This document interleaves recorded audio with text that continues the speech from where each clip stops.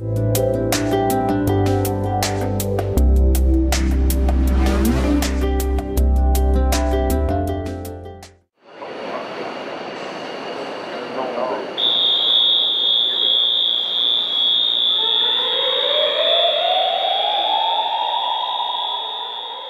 following is a live performance test of a fire suppression foam system installed in an aircraft hangar at Eglin Air Force Base, Florida.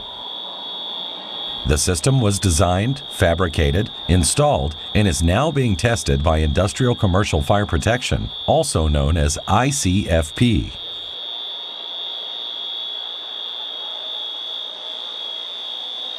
ICFP's experienced team of designers, project managers, and installers allows them to specialize in projects such as this one.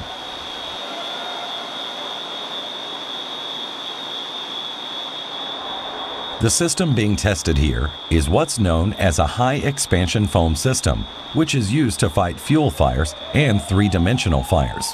At the supply point for this system, foam is mixed with water at a rate of around 2% foam and 98% water, and is discharged out onto the hangar floor through foam generators.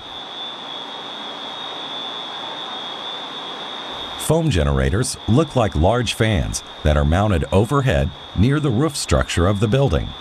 Once the foam water solution reaches the foam generators, they expand the solution to a 900-to-1 ratio.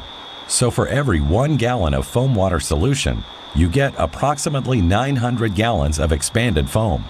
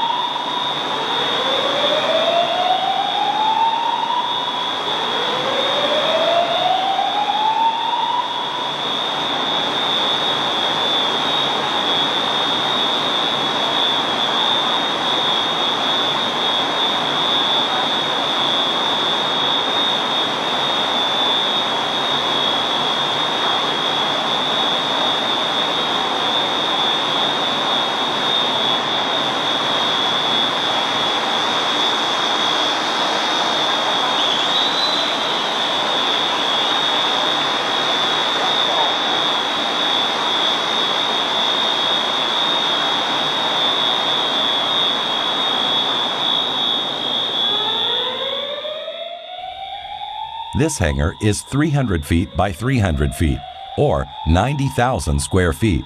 As you can see, the foam has reached approximately 6 to 7 feet deep in only 2 minutes, which can rapidly engulf a fire.